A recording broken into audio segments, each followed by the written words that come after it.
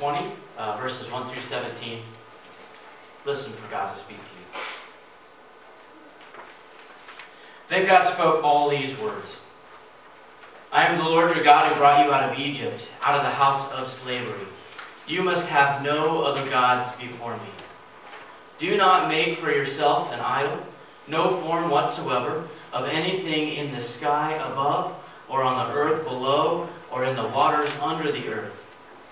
Do not bow down to them or worship them, because I, the Lord your God, am a passionate God. I punish children for their parents' sins, even to the third and fourth generations of those who hate me.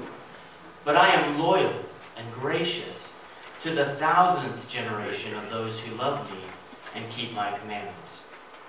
Do not use the Lord your God's name as if it were of no significance. The Lord won't forgive anyone who uses his name that way. Remember the Sabbath day and treat it as holy. 6 days you may work and do all your tasks, but the seventh day is a Sabbath to the Lord your God. Do not do any work on it, not you, your sons or daughters, your male or female servants, your animals, or the immigrant who's living with you. Because the Lord made the heavens and the earth, the sea, and everything that is in them in 6 days, but rested on the seventh day. That is why the Lord blessed the Sabbath day and made it holy. Honor your father and your mother so that your life will be long on the fertile land that the Lord your God is giving you. Do not kill. Do not commit adultery.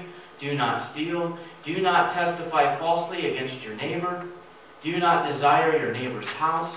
Do not desire and try to take your neighbor's wife, male or female servant, ox, donkey, or anything else that belongs to your neighbor.